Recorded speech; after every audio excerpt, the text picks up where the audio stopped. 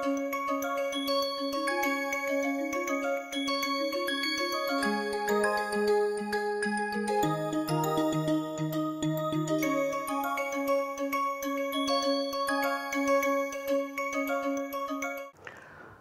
everyone and welcome you all for today's lecture. We will briefly look at what we did last time and then proceed further for the other aspects of asymmetric reactions. So last time what we discussed was Katsuki-Jacobson epoxidation and the mechanistic aspects of it towards the end, and followed by we did introduction of the dihydroxylation of olefins. So in the case of Katsuki epoxidation reactions, various aspects of it we saw how the different types of C2 symmetric based 1,2-diamines and different aldehydes which are basically salicylaldehyde derivatives are used to make the manganese oxo complex, and that allows epoxidation to take place based on various factors and then allows highly enantioselective epoxidation. In that respect, when we looked at the mechanism, if we start with a cis olefin, then we saw that there could be a possibility of a manganese complex which is basically having a 2+1 type of intermediate. That means it gives you a 2+1 concerted process to lead to this, which allows the epoxidation to complete by the release of manganese 3. So we start with manganese 5 and then we release the manganese 3 upon epoxidation. We also saw that since cis olefin gives cis epoxide, therefore this type of concerted process is important. We also saw that it can also be done by a metallo-oxetane type of intermediate where something of this kind can be proposed, and when this breaks up in this fashion, then we can also expect the cis epoxidation to take place, and plus of course manganese catalyst goes away. But this was also expected to form a sort of radical in some way or the other, so that we can expect that there is a possibility of a radical formation here, and of course a radical can come in here, and then there is a rotation, and then that can allow the epoxidation eventually to form in this way that some amount of trans epoxide is formed. So considering these aspects, there is a possibility of such a radical based reaction to occur, especially in cases where the cyclopropane ring becomes a part of the starting material. So these are the aspects that we saw, and then we also looked at the dihydroxylation of olefins using osmium tetroxide. But since osmium tetroxide is expensive and toxic, and therefore there is a need to use that in a catalytic amount, and towards the end we looked at the use of co-oxidants, and where we discussed sodium chlorate and also hydrogen peroxide, but then these lead to over oxidation. So there was a problem, and therefore there is a need to look at the co-oxidants in a different way.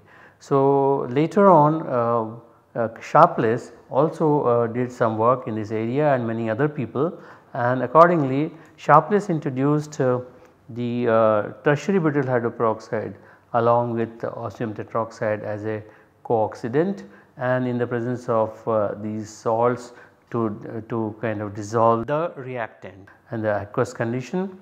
And also N-methyl morpholine N-oxide NMO was used as a co-oxidant by Upjohn company, and that is why it is known as Upjohn dihydroxylation.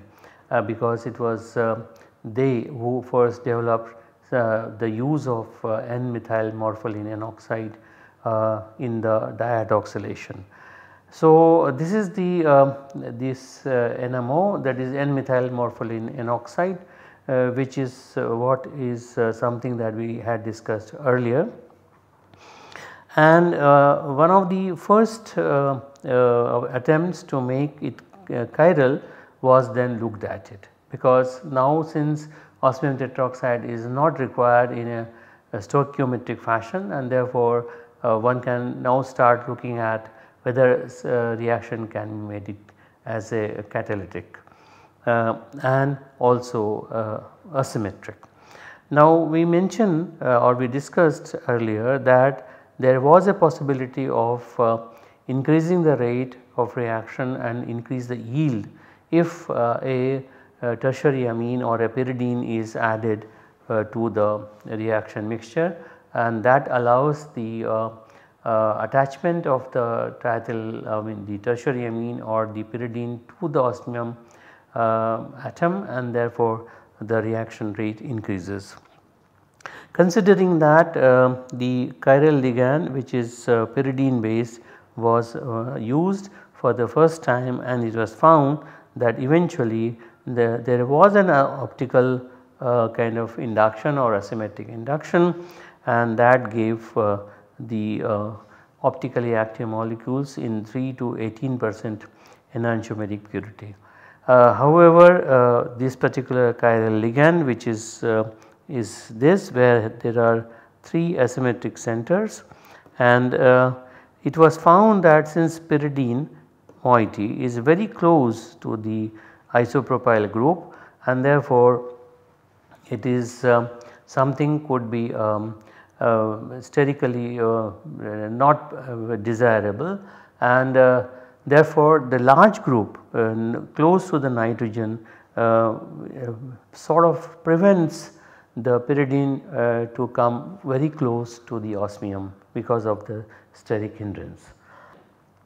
Later on many people like Narasaka, Sainder, Hirama and Kori studied different types of C2 symmetric based bidentate amine ligands such, which are shown here, and different types of these ligands gave very high enantioselectivity, more than 99% for trans-stilbene, but it was not catalytic in terms of osmium tetroxide or the ligand. That means even these chiral ligands which are shown, these structures of which are shown here are needed to be used in stoichiometric way, and also osmium tetroxide. That is because the bidentate, these are bidentate ligands, they get bound to the osmium very strongly, and then they do not come out. So therefore such tightly bound complex although gave very high enantioselectivity, but then it was not catalytic. At the same time if we have a loose complex, that will also not give high enantiomeric purity, because if it is loose, that means it comes off, and therefore the reaction will definitely not give high enantiomeric purity, because it can also react with unbound osmium tetroxide. So we need to have a compromise. So a compromise has to be reached, and in this regard what was found by Sharpless, that cinchona-alkaloids based ligands along with NMO gave the best results. So NMO was used for as a co-oxidant, but then cinchona-alkaloids were used as chiral ligands. So these are the chiral ligands which are used in the asymmetric dihydroxylation. One of them is known as dihydroquinidine, the other one is known as dihydroquinine. They are pseudo enantiomers, they are called as pseudo enantiomer. They are not really enantiomers, as they are not really mirror images of each other, but they give different enantioselectivity, and therefore they are considered as pseudo enantiomers. Now, as you can see that the utility of such chiral ligands along with, as I mentioned, NMO gave the optical purity or enantiomeric purity being 6 to 88.3% and yields ranging from 62 to 90%. So, it seems to be pretty good, but then it is something that we need to worry about it, because why is it that the enantiomeric purity is as low as 6 and of course in some cases is as high as 83%. Now, if we look at one particular example, and if we can take this particular trans still bean, then we, under these conditions, this is the chiral ligand that was used, and 1.2 equivalents of the NMO was used and 0.2% of osmium tetroxide we used. It led to 89% yield of the product and 94% enantiomeric purity. So, if we start looking at various ligands and various kind of additives, and then we see that the yield is ranging from 8 to 95% and the enantiomeric purity is 20 to 88%, but then use of osmium tetroxide has decreased considerably, and therefore 0.2% of osmium tetroxide is needed for this particular kind of reaction. But then what is generally found that if we go from stoichiometric to catalytic process, it leads to decrease in enantiomeric purity. So, in general it was felt that the enantiomeric purity is still in these cases is not universally high in all the cases, but it also needs to be looked at it from catalytic to stoichiometric fashion if one wants to make it high enantiomerically pure product to be obtained. Now, why is it that when such a low enantiomeric purity is seen in cases where NMO is used as a co-oxidant? So, it was felt that this was due to the secondary catalytic cycle in which ligand was not involved. Now, when NMO is used as a reoxidant, it converts osmium 6 glycolate of this type to osmium 8 glycolate along with the expulsion of the chiral ligand. That means when this osmium 6 intermediate is reoxidized with NMO, it forms an osmium 8 glycolate, but then ligand comes off. Now, this osmium 8 glycolate, which is devoid of chiral ligand, then dihydroxylates some of the olefins, and that leads to low enantioselectivity. Because the osmium 8 glycolate is having osmium in oxidation state of 8, it can dihydroxylate some of the olefins, and that would of course be of low enantioselectivity because chiral ligand is not present. But then when Sharpless used potassium ferricyanide, potassium carbonate, tertiary butanol water system in place of NMO, the oxidant remains in water phase, and this allowed this glycolate, osmium 6 glycolate, to get hydrolyzed like this and release the chiral diol, which is of course of high enantioselectivity, and of course then releases the osmium 6, which then gets reoxidized because the oxidant is soluble in water phase, to osmium 8, which is osmium tetroxide. Now, this osmium tetroxide then interacts with the chiral ligand, and subsequently the osmium 8 modified with the chiral ligand then reacts with the olefin and forms this type of osmium 6 intermediate, and the reaction continues. Because of this, in general it was found that enantioselectivity or enantiomeric excess of the diol with potassium ferricyanide, potassium carbonate, tertiary butanol water system is much higher than just with NMO. What is the exact mechanism of this reaction? Initially what happens is that this osmium tetroxide gets attached to the chiral ligand, and the modified osmium species then reacts with the olefin to form this osmium 6 glycolate having the chiral ligand. Now this osmium 6 glycolate then gets oxidized with NMO, which is N-methyl morpholine oxide, and releases NMM, that is N-methyl morpholine.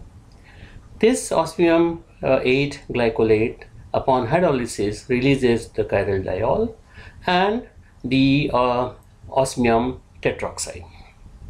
This entire cycle then of course continues, and this would be of high enantiomer selectivity because the chiral ligand is attached to the osmium tetroxide before it dihydroxylates the olefin.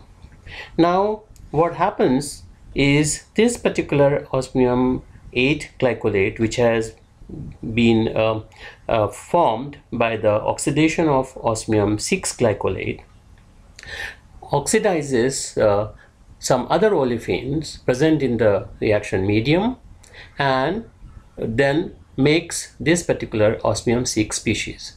Now this oxidation of olefin by the osmium 8 glycolate is of low enantiomer selectivity because chiral ligand is not involved in this particular process. When this osmium 6 species gets hydrolyzed, it releases the diol, but this diol will be of low enantiomer purity.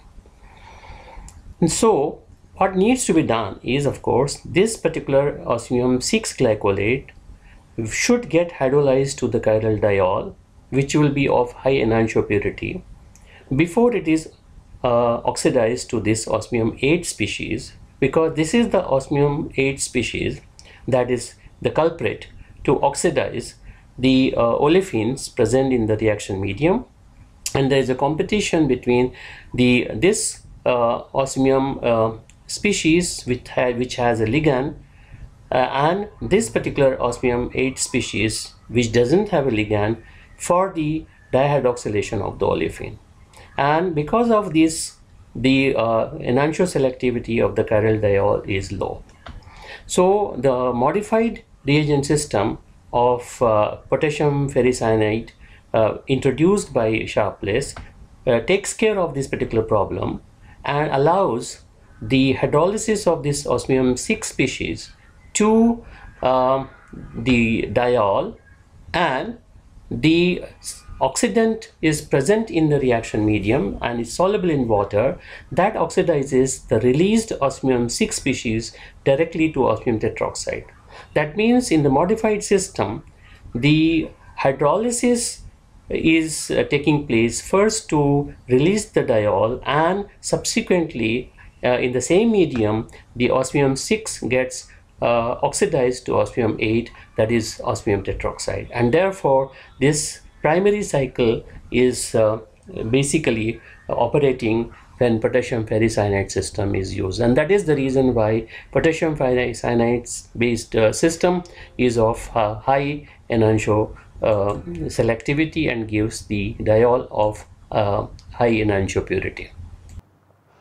So basically the substantial developments were made. The change of oxidant from NMO to potassium ferricyanide in water and tertiary butanol medium, that led to the increase of the rate, and of course they also introduced some new dimeric ligands with the same two alkaloids but as a spacer unit, and a more convenient source of osmium tetroxide was used as this particular salt of the osmium tetroxide. So these are the structures of various spacers which have been used, and this is the structure where thylazine is used as a spacer, and this is DHQ and this is DHQD. This is another spacer here. Then you have this type of spacer is used which then allows two molecules to come in to the picture, and then we have this kind of pyrimidine system as spacer, and these type of spacers have been found to allow a sort of pocket of chiral nature that allows the dihydroxylation to occur to give high enantiometric purity. What is also found that if one takes the chiral ligand of any one of these type, say in this case thylazine is 5.52 grams, and then 0.52 gram is that osmium salt, and then potassium ferricyanide 700 grams and potassium carbonate is 294 gram. This particular combination of salts is known as AD mix alpha, and the other one in which this is different is known as AD mix beta.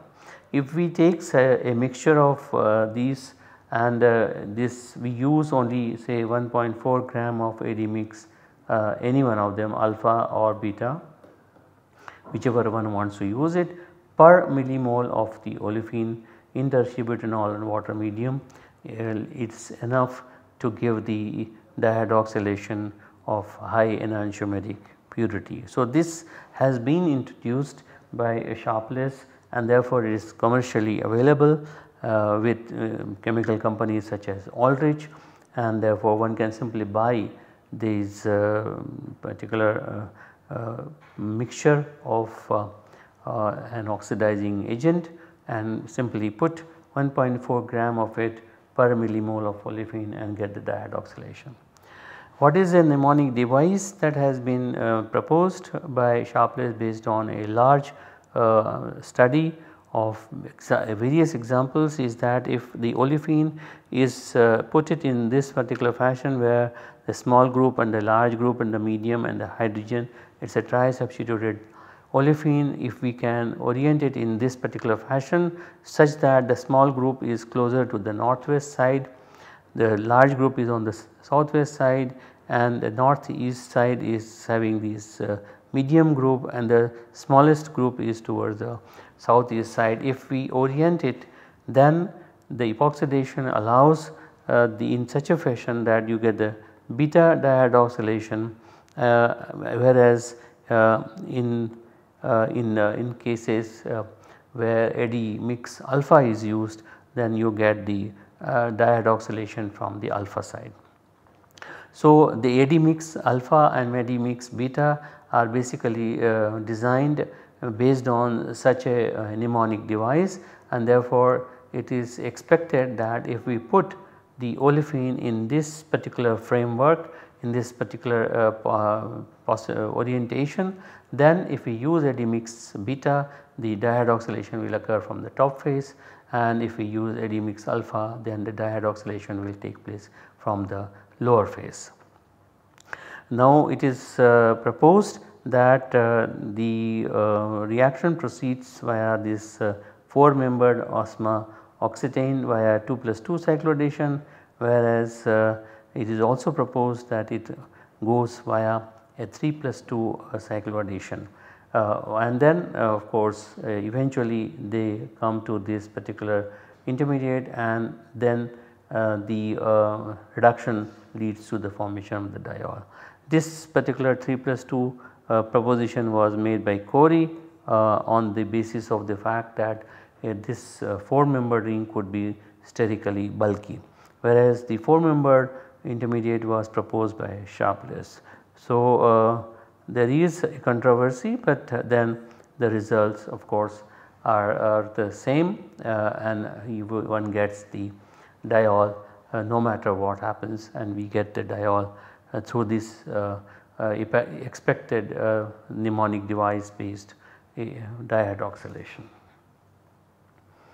Now the low rate of reaction of tri-substituted olefins, as we discussed, was due to slow hydrolysis of the osmium 6 glycolate, and this is what the osmium 6 glycolate is, and we saw that the hydrolysis of it is a must before it undergoes reoxidation.